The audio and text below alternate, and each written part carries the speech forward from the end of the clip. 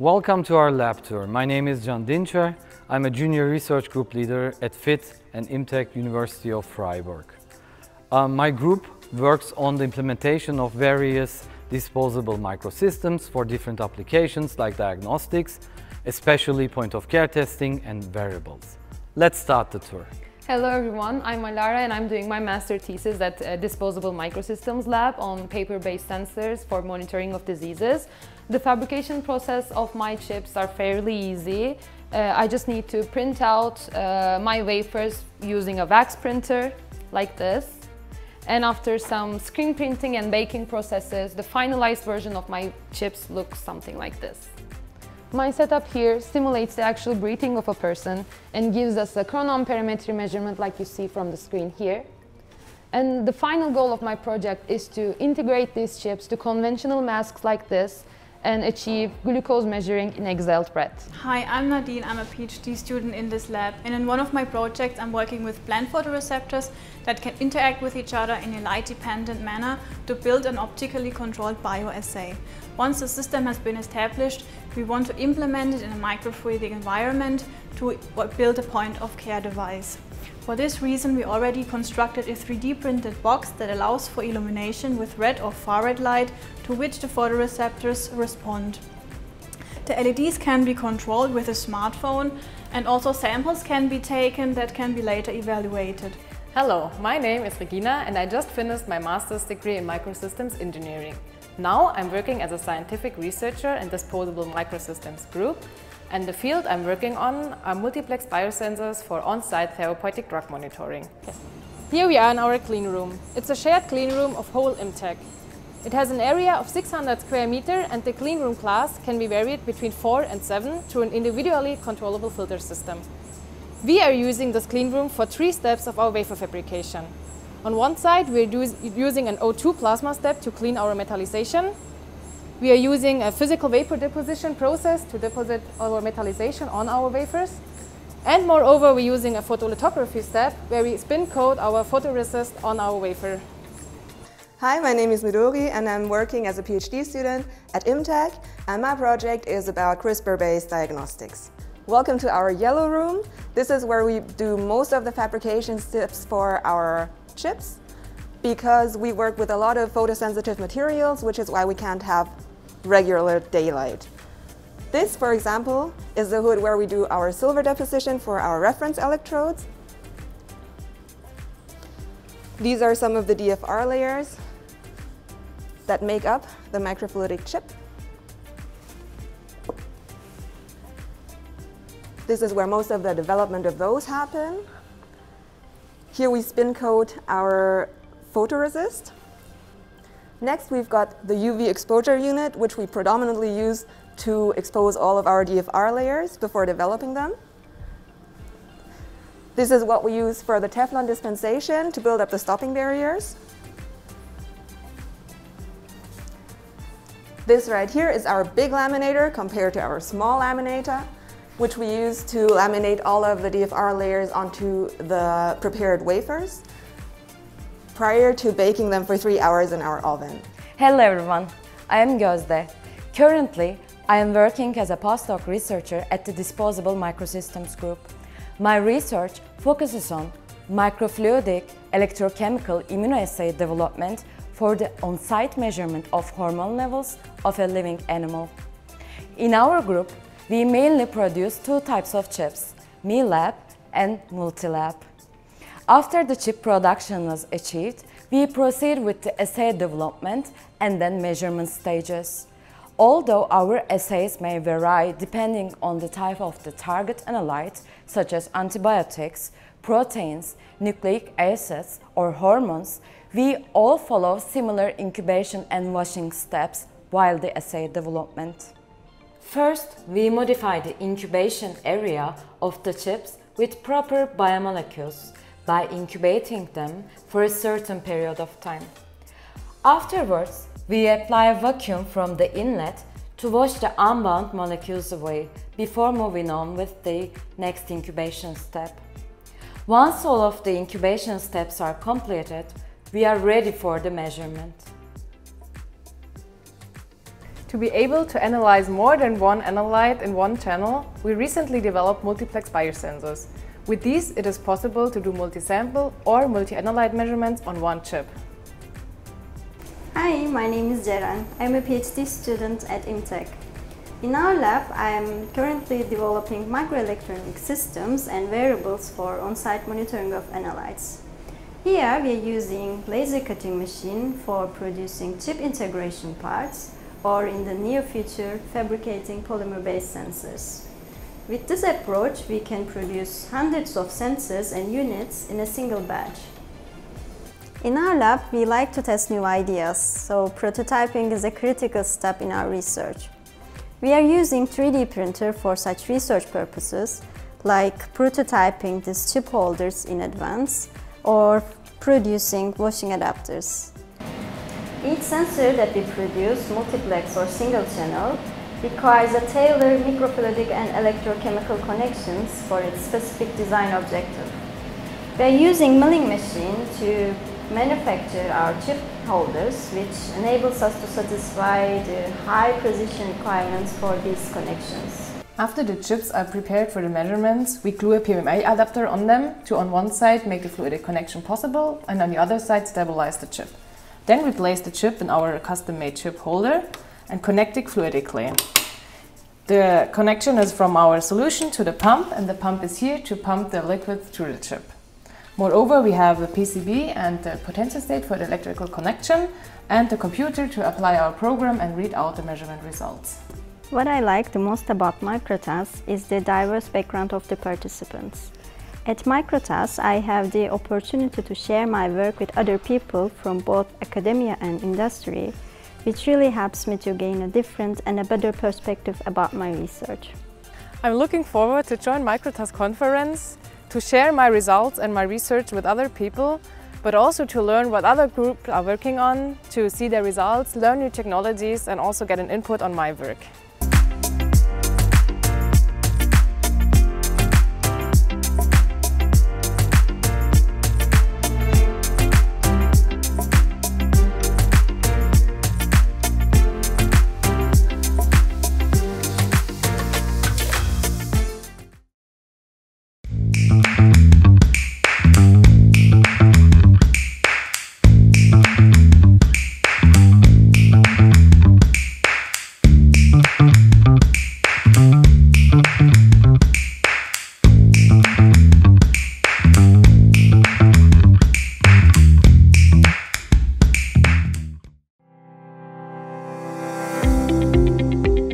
Hi, my name is Kiana Aran and I'm an Associate Professor of Bioengineering here at Keck Graduate Institute.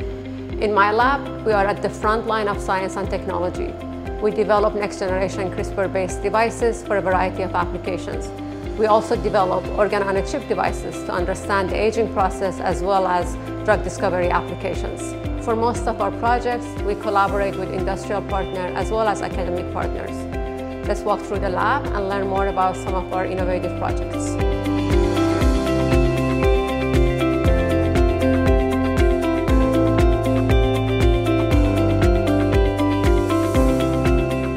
Hi, I'm Jonalyn DeCastro, and I'm a PhD candidate within the Aran Lab and work on aging research with our academic collaborators at UC Berkeley and UC San Francisco.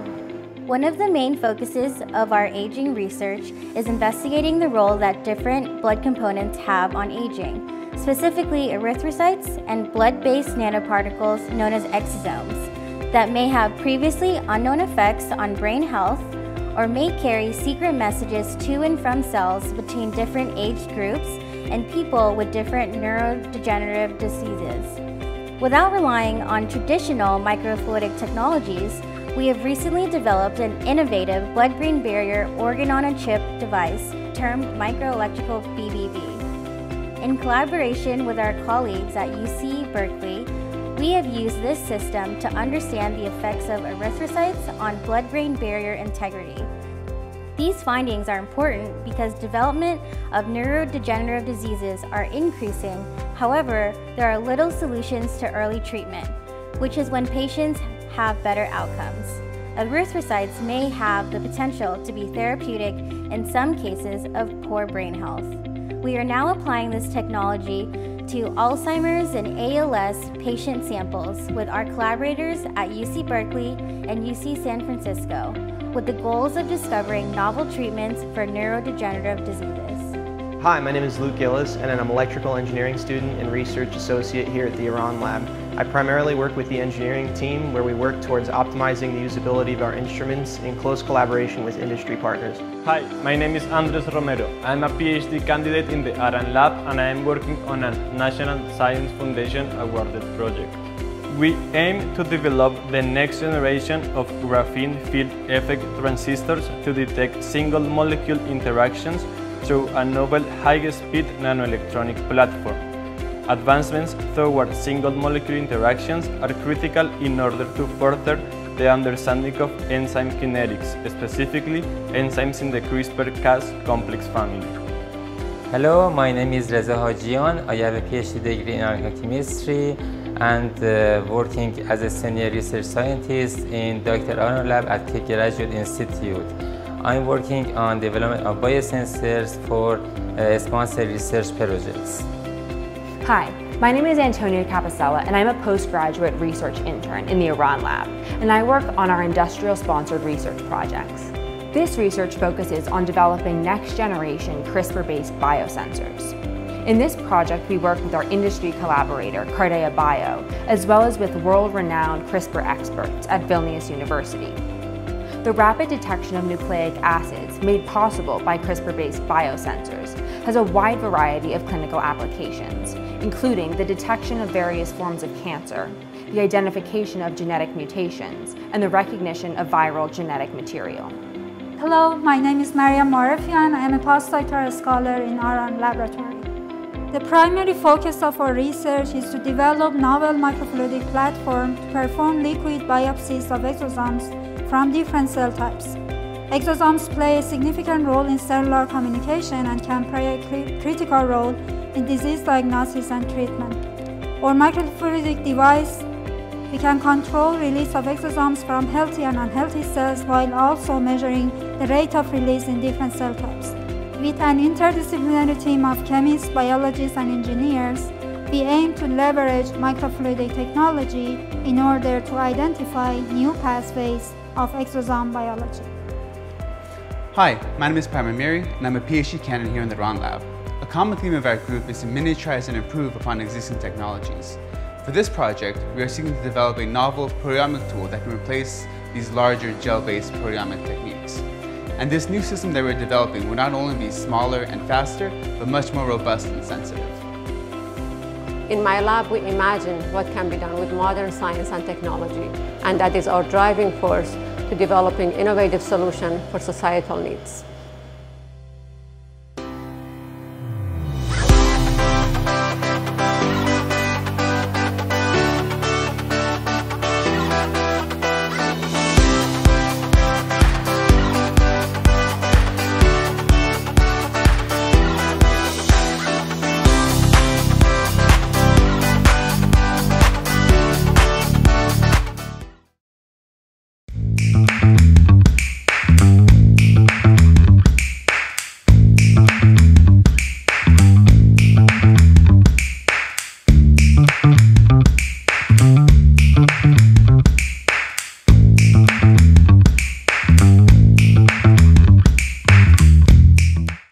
Welcome to Eindhoven University of Technology Biomedical Engineering Department. I'm an assistant professor here, and in my research group, we integrate biological, chemical, and microfluidic technologies to robustly interrogate, characterize, and manipulate cellular activities.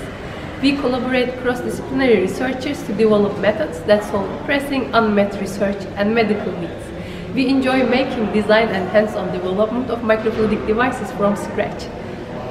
We address major challenges in single-cell functional analysis for regenerative medicine in a high-throughput manner. We use microfluidics for that. Many of our experimental efforts efficiently produce large multi-parameter datasets. These are most of the time from key biological models that match well with advanced analytical methods. We try to improve medical implants. For instance, can we improve bonding of bone to this titanium hip implant? Or can we reduce encapsulation of catheter wires, like this one? Or can we actually increase bonding of pelvic floor implants to the adjacent tissue? It's all start with design and modeling. We use the software to make the design of the photo mask, and then we transfer it to the glass mask.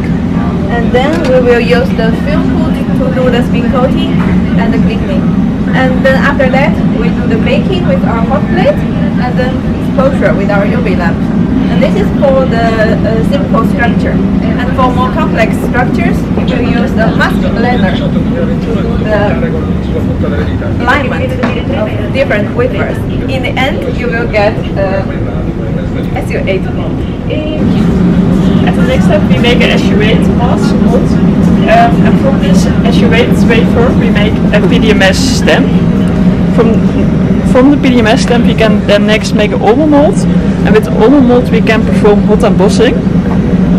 With the hot embossing machine, we make polystyrene topographies. So we warm up the polystyrene to the glass temperature, pressure on it, and then eventually these sheets come out. And we can cut them out and put them in a well plate for cell cultures. We can also put the topographies in microfluidic chips. So we put them on the glass, then the polystyrene, and then the PDMS on top. This is our cell lab where we culture cells, and these are all incubators we use to do that. If you follow me around,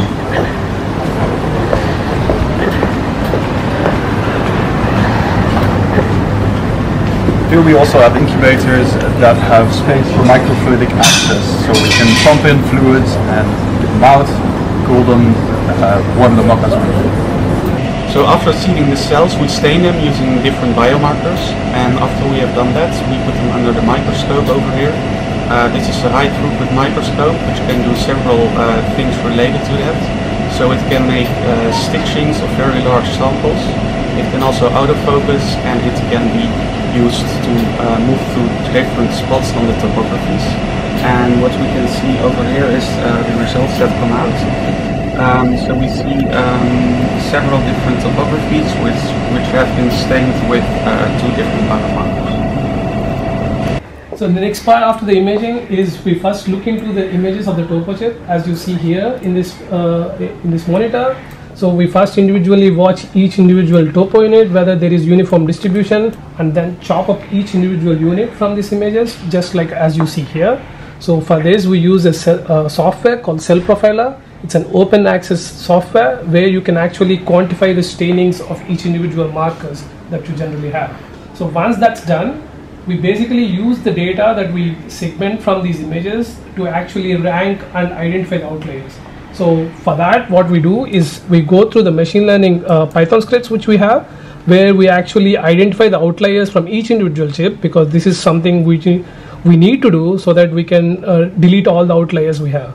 And after that, we basically use the topographies from each individual screen and rank them based on their biomarkers. And after that, we perform a machine learning on them, and we rank each individual topography, and we use machine learning to see whether the trained model that we have from each individual topographies is performing well with our test controls.